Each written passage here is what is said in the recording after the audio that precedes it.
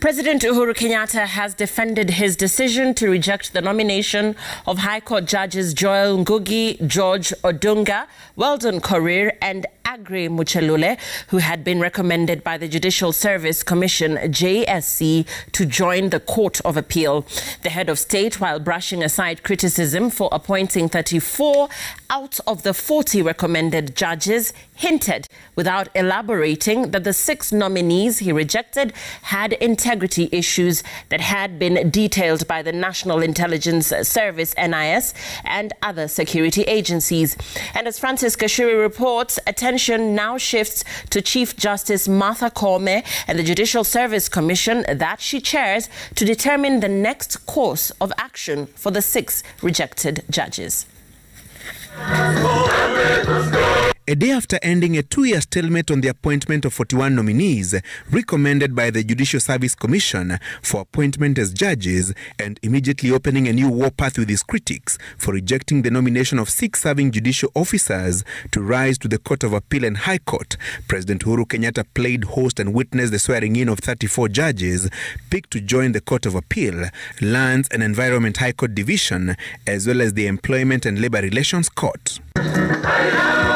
The president, directly responding to a barrage of criticism directed his way after declining to appoint High Court judges Joel Ngugi, George Odunga, Aggrey Muchelule and Weldon Korir to the Appellate Court. He also rejected JSC's recommendation to appoint Judith Omange and Evans Makori as judges in the Lands and Environment Court. Just like you today, I too took an oath to both the letter and the spirit of the law, and it is not open to me to turn a blind eye to reports of our state organs. The president, however, did not disclose the integrity issues raised against the 6 nominees, critics reading malice in his rejection of Ngugi and Odunga, who sat in the 5-judge High Court bench that stopped the BBI reggae, declaring the clamor for constitutional amendments through popular initiative unconstitutional, null and void. Omange, the High Court registrar, and Makori, a chief magistrate, are judiciary insiders whose elevation was rejected by the president. As long as I serve as president, I will choose the right over the convenient. I will choose the hard over the easy. And I am not doing this for myself, but for the people of Kenya and for posterity.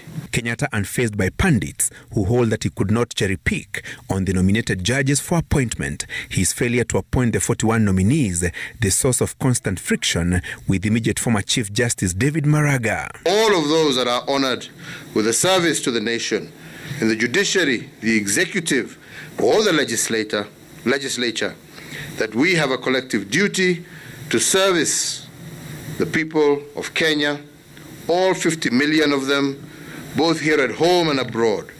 We are one government, bound together by our common duty to deliver the hopes and dreams of Kenya. All the 34 judges appointed by the president turned up for the swearing-in ceremony at State House, Nairobi.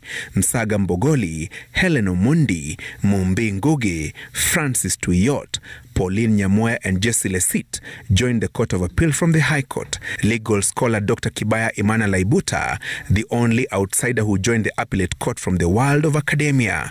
I, Mwaura Anna Giboine, Judge of the Employment and Labor Relations Court. 9 judges were appointed to the Employment and Labor Relations Court.